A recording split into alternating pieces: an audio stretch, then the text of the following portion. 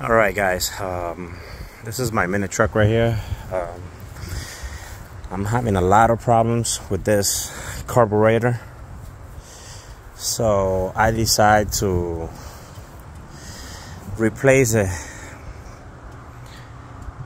with a motorcycle one. This is the one I bought from eBay, almost identical to the original one, to this one right here, but it didn't work either.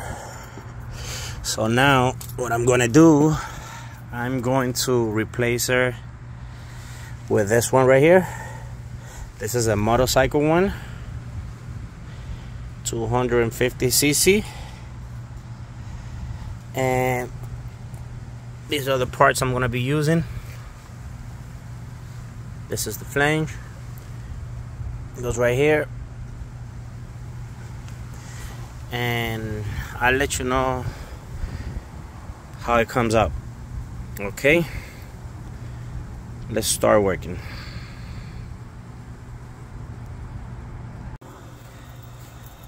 Okay, I'm already done with the installation of the motorcycle carburetor on my mini truck. Okay, this is how it came out. Okay, let me explain you what I did. The fuel pump of this truck is about 4 to 7 psi. This is the one that comes to the carburetor, and this is the return for the original one. Now it comes right over here. Put this filter when I bought the truck, and I add this filter right here to reduce the fuel pressure. This one right here is the one that goes to the carburetor, and this one right here, the darker one, is the return, as you can see in here. Now on top of that, I put a pilot jet over here. This is a 42.5 pilot jet, and this is the return right here. It comes over here. Okay, now let me show you some of the parts I bought. Not a lot of parts. I bought a bicycle shifter cable, which is this bicycle shifter cable, and I removed the original throttle cable. Okay, I removed the original throttle cable because it was different. Now this right here was the one I bought from eBay, this one right here, and this one right here is the original one, which is pretty similar. You see, they're almost identical, but they're not. Like this one, the original, this is where the gasoline comes in, and this one, it's right here. Okay, so it is like this. Fuel comes over here, fuel comes over here. This right here was part of this thing right here. This was over here, and I bought this for this, but it was more comfortable to have it like this. Now this one has a return. This one has a return right here. This is why we have a return line over here, because it has a return. So it doesn't, this one supposedly, it's not supposed to get overflowed because of the return, but still it was doing it. This right here is the idle valve solenoid. This one right here, like when you go to a stop sign, this is the one that keep the car on idling, which didn't work. I bought that one brand new and it didn't work. Now this is the filter I bought, this one right here. This is the part number for this. Okay, this is the part number.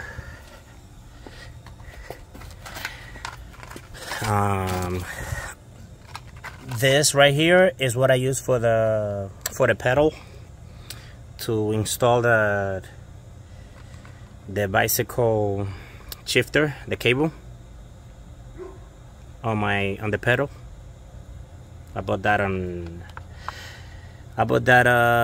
AutoZone for like $3, something like that. And this flange right here, I bought this one from eBay. This is from a Yamaha. I don't remember which one is it, but I'm gonna put the part number on the description and the link so you can get it if you want.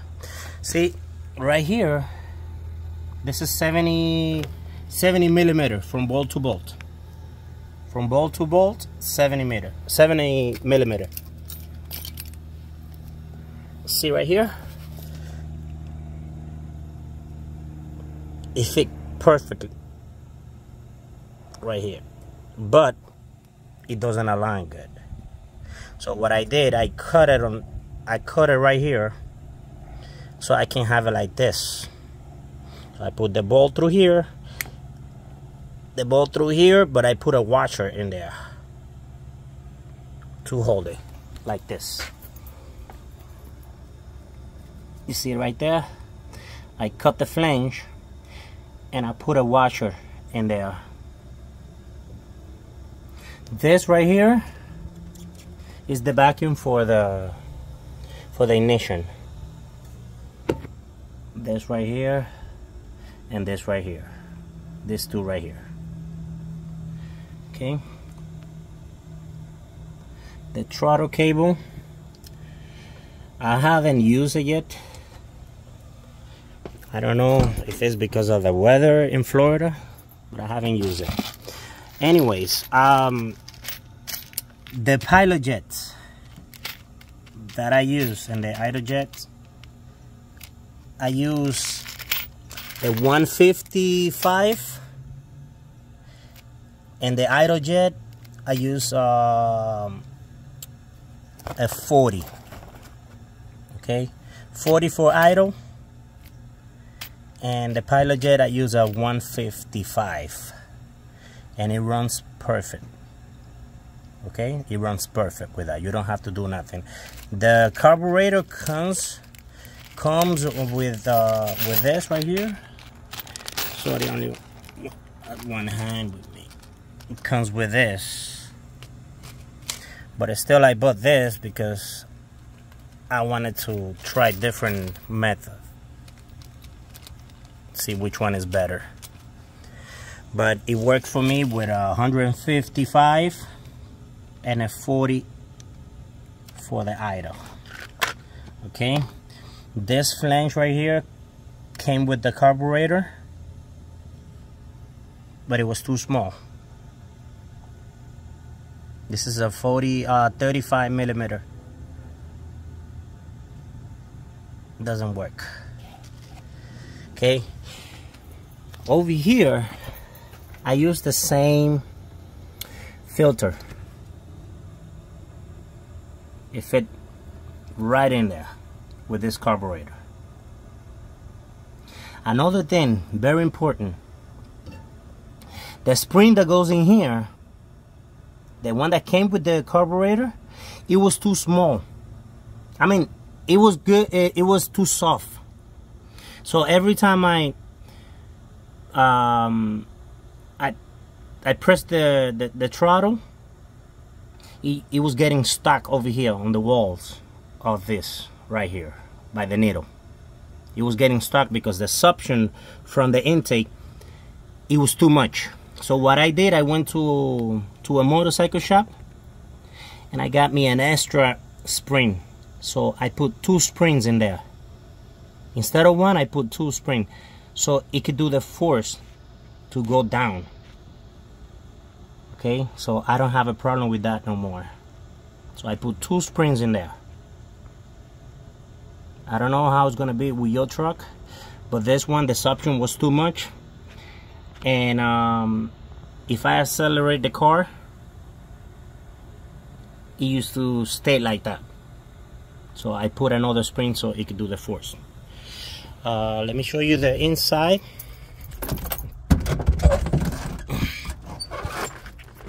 Sorry again, I only have one hand. Okay, this is really simple right here. This is the air right there. I only did a turn and a half. A turn and a half.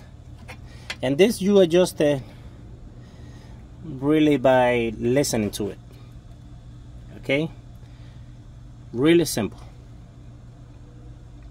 See how it came up? It came out really good. This right here, this is the cable, the throttle cable that I'm using, which is a bicycle cable.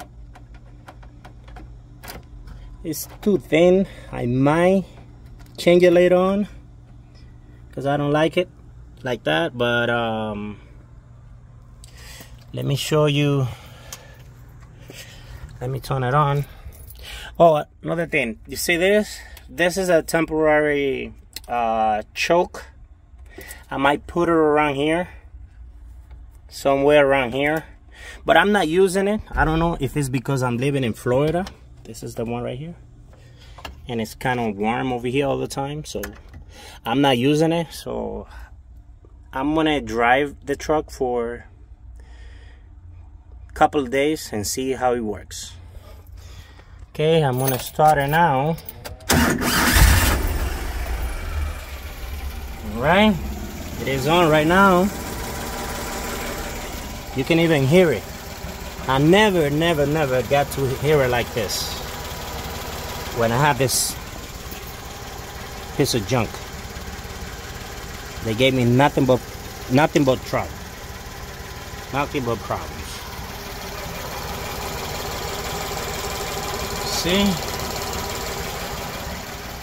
I'm on a test driver. Let me close here. On a test driver, so you can see how it works. See how it is.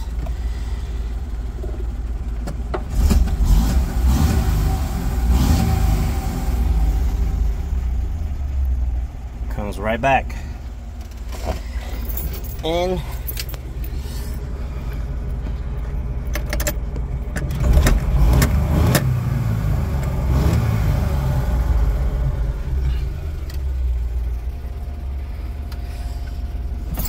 okay, I'm gonna test drive it so you can see. The video is kind of too long, but I wanted to show you everything because online you don't find a lot of videos how about this, like how to swap the carburetor.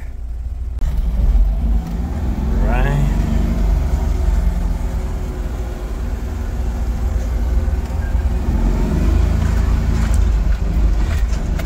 Okay, it's gonna be a little bit uncomfortable for me because I'm recording with one hand and shifting and driving with the other one. Okay, you can see right here, I used to have a lot of problem at the stop signs like this, and now I don't have a problem anymore. It's really good. It feels really good. Let me turn this, because I don't have AC and it's too hot right now.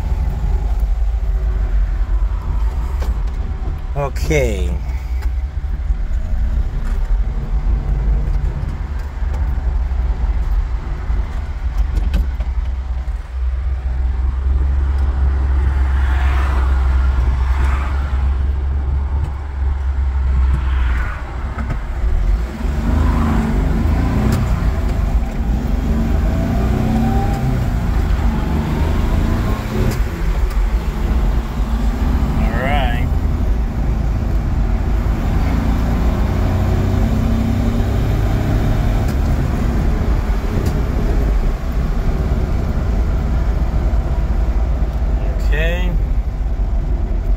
really good. I never felt like that before. So I do recommend to do the swap. It's really cheap. Carburetor costs like around $28, $32, something like that. I don't know. I don't remember. But I'm gonna put everything on the description. All the parts that I use.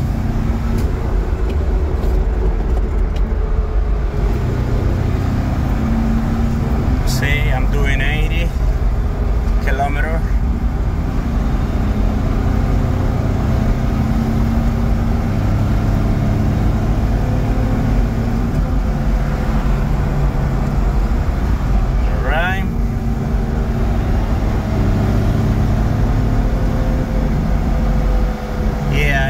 To 100, no problem.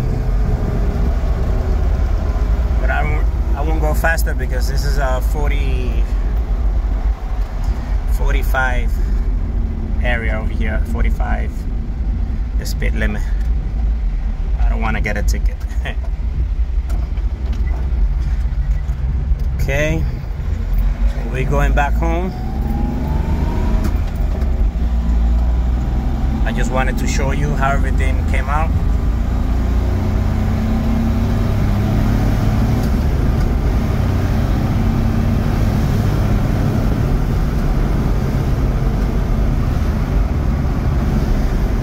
See, I don't have any problem with the gas. Like the 150, 155 and the 40 is perfect for this carburetor.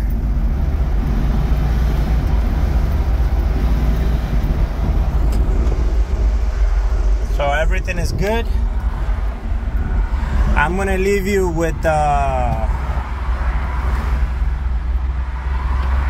video of what kind of problems I was getting with other carburetor. All right, see you next time.